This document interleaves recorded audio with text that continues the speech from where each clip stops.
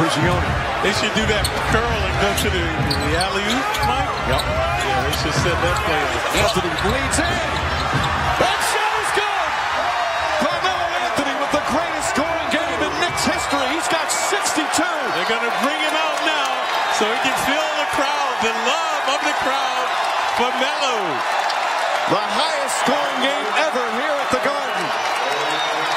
62 points for Carmelo Anthony. Capacity crowd on their feet.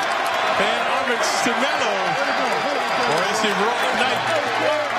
23 of 35 from the field. Throwing 13 rebounds. And he now owns the franchise record for points in a game, passing Bernard King.